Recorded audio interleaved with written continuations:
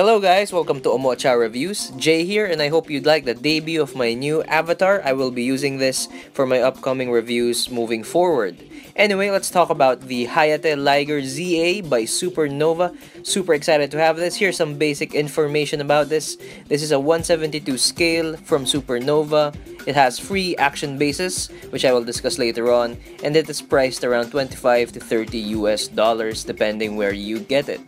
Alright, so just talking about this this Zoid in particular, I am ecstatic that Supernova gave this really early on this year. I expected this to arrive a little early next year, but definitely not this year. But anyway, we have this right now, and I'm gonna discuss about the cons, the pros, the strengths, the articulation, and also some comparison and some critical information on how to build this kit. So first, let's start with the manual. So I just want to show the manual really quickly here. As you can see, it's the same as the Hayate Liger's manual. It's very clear. All the runners are shown. The paper is really good, and yeah, you won't get really lost in doing these in following this manual right here. Also, you get a little bit of artwork of the Hayate Liger at the very end of the manual. Very cool. Now let's talk about what you get here. Besides the action base of the Hayate Liger, you get the action base of the Hayate Liger as well, and you also get another set of water slide decals specifically made for the Hayate Liger. Pretty awesome addition, especially the bases, considering the Ligers are really good to pose in action bases. So yeah. Now for the next part of the video, let's just show the action base of the Hayate Liger. So as you can see here, this is how the action base looks like. It's obviously the same red as the Hayate Liger, and then it has the name of the Hayate Liger there.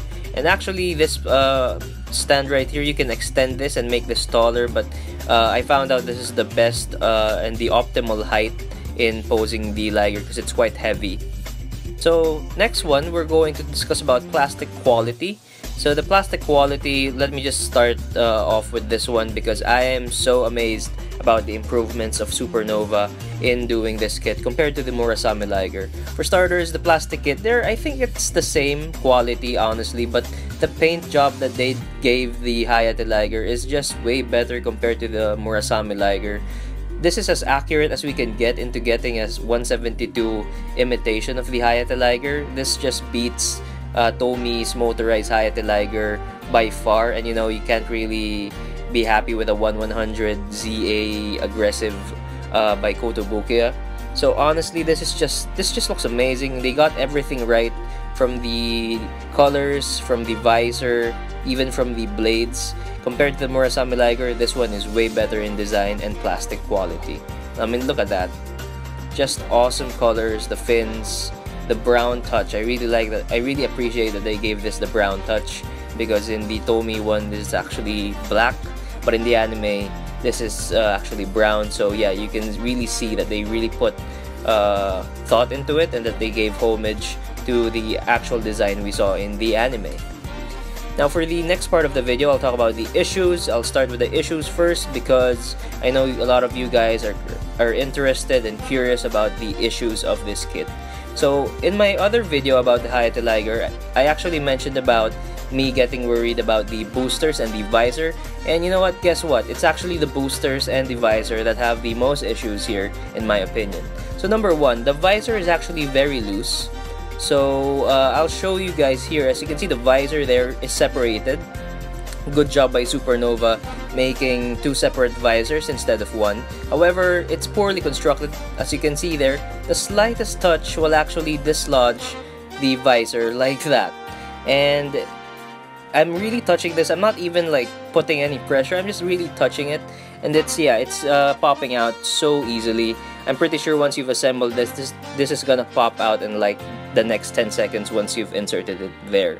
So as you can see how it's constructed, there's actually a bolt in the visor, and if I pop this headpiece out, you can see where it inserts right there. And the funny part is, the bolt there actually does not insert into any hole. It just inserts into that space right there, if you can see. So yeah, this bolt from the visor inserts to that part there, but there is no hole there at all. It's just a space where it snugly fits in. So you might be wondering, how does this make sense? Well, actually it makes sense through this headpiece right here. You stick this in there, and the idea is it will sandwich the bolt into that space right there. Now, that could be possible, or that could be ingenious if you think about it, but the problem is that headpiece is also very loose. So if the headpiece is loose and isn't really tight, inserting there, then obviously the visor will pop out. So honestly, the only way to fix this is to apply glue. I will apply glue with this shortly. I just wanted to show you guys how it looks like. So next, I talked about the visor. Now I'll talk about the boosters. Now the boosters could vary in terms of experience here, unlike the visor, which I'm sure is the same for everybody. But I'll just show the boosters here real quick. There's really no problem in the construction of the boosters. As you can see, they're separate. The boosters are separate. They're not built into one. However, they do have soft booster fin connectors. And what do I mean by that? If you can see these fins right here, so these are 3 fins, and they rotate like that, or they move up and down like that. And the reason for them to be able to do that is they have 3 sort of bolts, like 3 small, I guess 3 small protrusions of plastic. So you basically insert the fin in there, but the problem is it's as thin as a toothpick. So that small bolt inside the boosters where you insert the fins is really fragile, and I actually, in my experience, just the slightest touch and it actually snapped off. So yeah, that was really bad. And if you can see here, this part right here, the uppermost part of this right booster here is not moving anymore because I had to apply glue. So be very careful with those 3 bolts in the booster. Now a little tip here, since I'm already talking about the boosters. As you can see here, I took off the armor of the booster. Now in the manual, it will instruct you to insert it in a very simple way, basically like this. See that? So they're just telling you to insert it like that. I've been doing that for like a good 15 minutes, and I realized, why doesn't it fit? It won't fit at all, no matter how hard I press. Then I realized I'm doing it wrong. The manual doesn't tell you this, but you insert it like this first, and then you put it like that. There you go. Simple as that. So a good tip for those who haven't built the kit yet. The next issue is about parts hitting each other. Now what do I mean by this? So the Hayate Liger has a number of fins, or I guess whiskers here, but the most problematic part are these ones on the head. These ones that look like flames, because I think the Liger is based off of a flame in terms of its design. So as you can see, they're very long, and they actually touch the boosters right there. And besides that, even this sort of exhaust here that looks like an ear also touches the boosters there. And all of these parts are connected to the head. So what happens is, when they get caught with the boosters right there, you basically are left to, yeah, you cannot articulate the head like so. As you can see in the video right here, you can't lift it up because there are some parts hitting each other. And worse, when you try to articulate it, some parts may fall off. Such as the visor, if you haven't glued the visor like this. So yeah, that's a big weakness of the Hayate Liger. Now for the next issue, as you can see, I'm holding something small here. This is actually a small part that connects there. It's one of these yellow accents that they gave the Hayate Liger, which is really good because it mimics the anime really well. But these are, yeah, loose small parts that, you know, they're not a big concern because you can definitely just glue this. But yeah, they do fall off sometimes, so keep that in mind when you're handling the Liger, because they have a risk of getting lost given how small they are. So the next part, as you can see right here, the body looks like it has some osteoporosis because the last and final issue is an imbalance on weight distribution.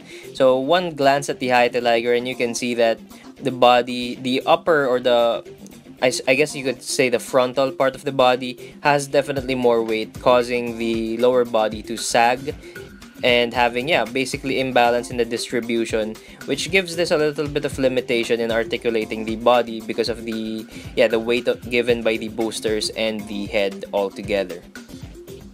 Now, we've been talking about a lot of issues, but yeah, I will stop my issues at number 5 and I will now discuss the strengths, because as many as there are problems with the Hayate Liger, I honestly believe Supernova did an excellent job with this kit, because honestly, the Hayate Liger is really complex in design, and a complex design means a lot of issues eventually, especially if, you know, this is your first run at it.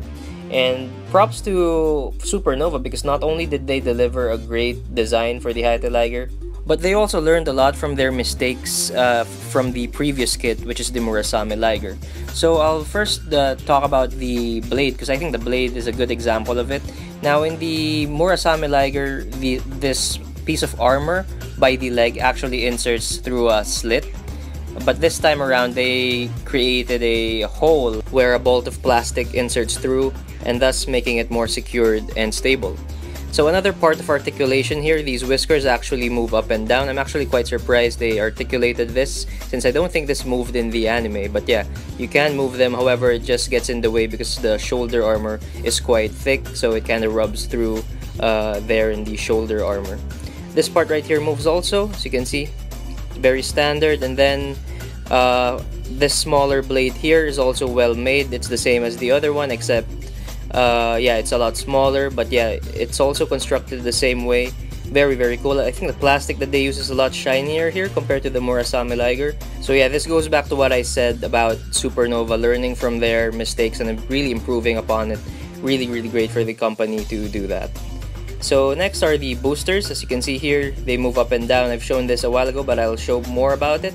They move up and down, they move sideways because they have a sort of like a ball joint. It's not really a ball joint, but sort of like a rotating mechanism that is embedded inside the body, inside the armor of the body right there. As you can see, the boosters really do affect these head pieces. So I will glue this once I finish the video. Okay, now I'm gonna rotate this and I'll show the fins here. So in the Tomy motorized version, these fins are actually one piece and they extend simultaneously, but for this one, Supernova really went another notch here, and basically you can extend each fin separately because they sort of insert in a slot there, and you can individually articulate them, which is really cool because again, in the anime, that's how it works.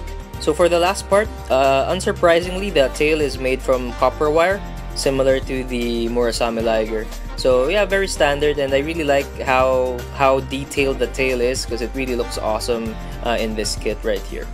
For the final video, we'll talk about the comparison. So I have here my very old and rundown Tomy Takara motorized Hayate Liger back in 2005. It's been 15 years, can you imagine, since we last had a 172 Hayate Liger, and as you can see, I've been raving about the design, and it's just night and day. Next up is my Murasame Liger. So if you compare the two, obviously they're both from the same evolutionary line. This is like comparing, I don't know, Charmander to Charmeleon. But yeah, if you can see here how simple the Murasame Liger is, with the blade being the only thing that's unique about it, you can really tell why there are a lot of issues with the Hayate compared to the Murasame Liger, because there are simply more parts with the Hayate Liger and more complex coloration and complex design. So it's really no wonder that if you compare the two, the Murasame Liger will be the easier build compared to the Hayate Liger. Last but not the least, I will be showing you guys here not one of my HMM kits, but instead the Mugen Liger from Takara Tomy back in the early 2000s. Now, of course, this is a motorized kit, but yeah, I'm really excited that Supernova may finally give us a Mugen Liger to complete this evolutionary line. And I think the Mugen Liger will be translated by Supernova a lot better compared to the Hayate because it's a lot simpler in design. It's very straightforward. You basically get two giant katanas with the body of the Murasame Liger without the complexities of the Hayate, such as its visor, its boosters, and its fins. So really excited for that. That's it for today, guys. Thank you for watching. If you enjoyed this video, please hit like and subscribe to Omocha Reviews. Thanks for watching. Until next time. Goodbye.